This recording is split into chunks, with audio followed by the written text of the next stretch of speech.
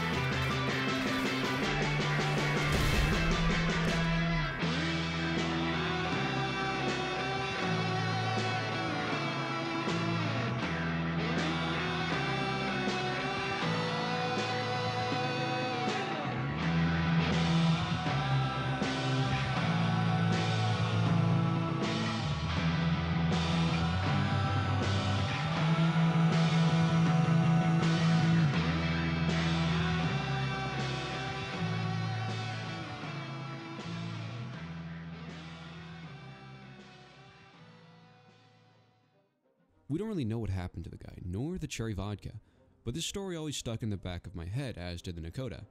To me, it was always a neat story about an otherwise unremarkable plane, more indicative of the PC community and how most tryhards on there really could get cleaned up by some flyboy in a mid-tier dogfighter. So, the Nokota faded from my memory, just another one of the smugglers run planes I rarely thought about in free mode lobbies outside that one awesome sourcing mission. That was until the Pyrome collab. Skimming through the comments on his announcement video, I came to a startling conclusion.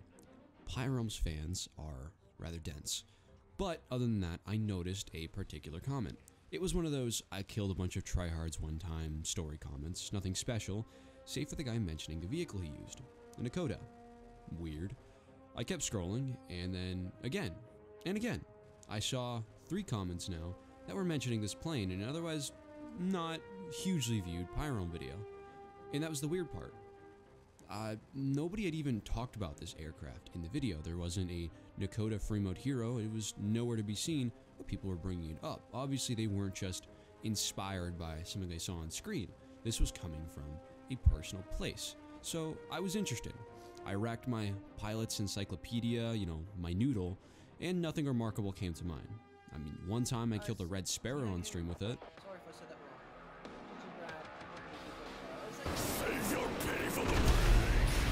Another time, there was a FleetCom member who pulled it out in a free mode war, which was rather based. And I told my friend to buy it instead of a rogue when he first got into the game. Sorry, Casey. Still though, I was intrigued. Hell, maybe I'd make it my next aircraft video. So, I decided to take it for a spin. I had an old Nokota sitting in the back of my hangar, the tinted product of an easy modded aircraft glitch a while back. I didn't even have upgrades on it. I threw them on and up I went. I flew around some lobbies, shot down a few lasers, even a Mark II or 3. And after that, all I found was nothing. Cool plane, but still mid as fuck. I had not found anything that I didn't already know about the Nokota. I just wanted to go back to my pyro. Something was missing. Not with the plane, but with me. See, the very, very few times I've met Nokota pilots, they all had two things in common. For one, they were newer pilots, borderline beginners. They had no idea how outclassed they were when it came to most other planes in dogfights. And two, they didn't care.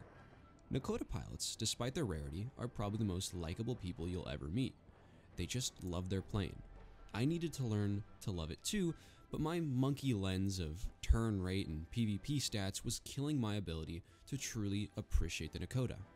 I needed to wash my eyes to get inspired, so I began my research.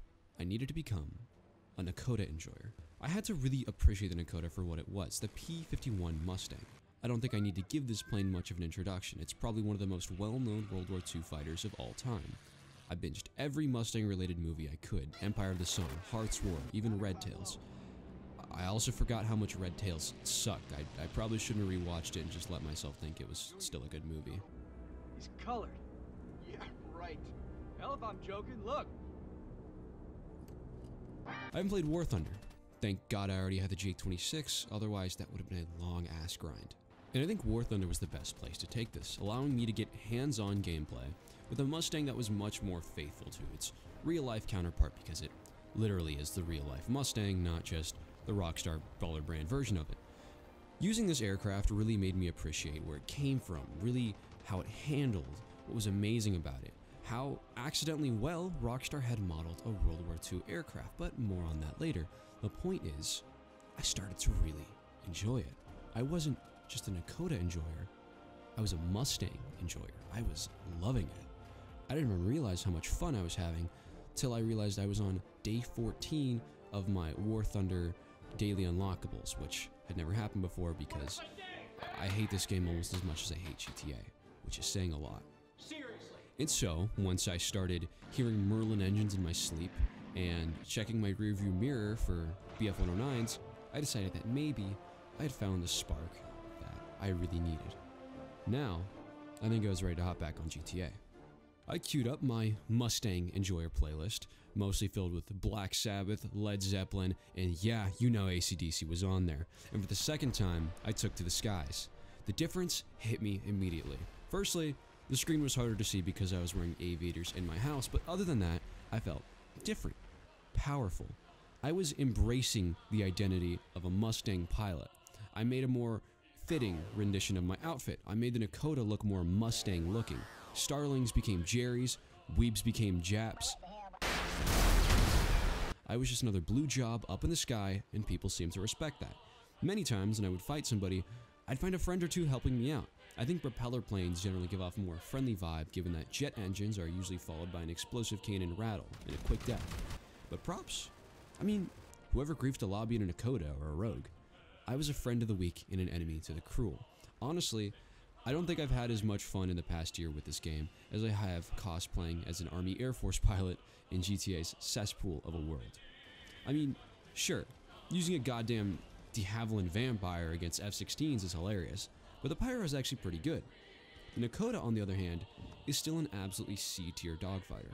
Unlike the Seabreeze, it isn't the curious love child, a product of a passionate night between a luscious Tula and a very drunk Laser.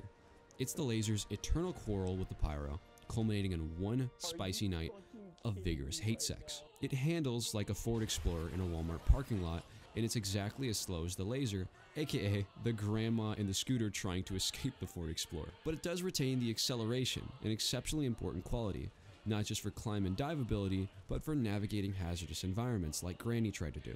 See, the ability to dogfight isn't as vital as one would think when it comes to free mode.